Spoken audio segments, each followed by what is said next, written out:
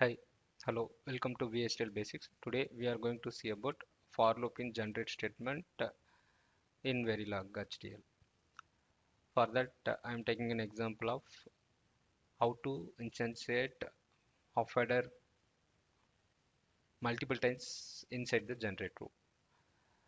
See, this parameter n equal to 4, right? Parameter n is nothing but how many times we need to instantiate the half adder.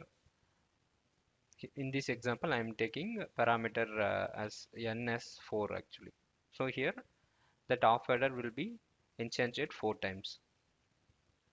So these are the input required for the half adder A, B.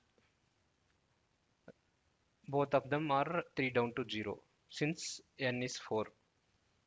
Output carry and sum, that also 4 bits since n equal to 4. Gen var I. So gen var is nothing but generate variable which we are going to use inside the generate statement.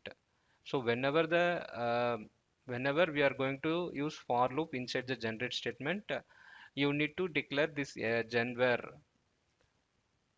that is for loop variable actually.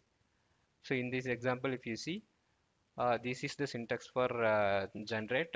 So it start with generate and then for loop, right? For loop it's nothing but so we need to use that gen var variable I equal to 0, and then it will increment up to I less than n actually.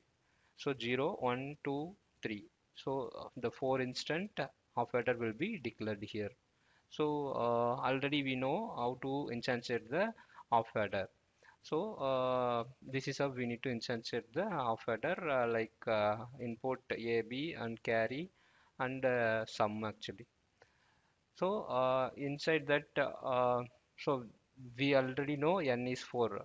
So each and every high it will give one instant of header.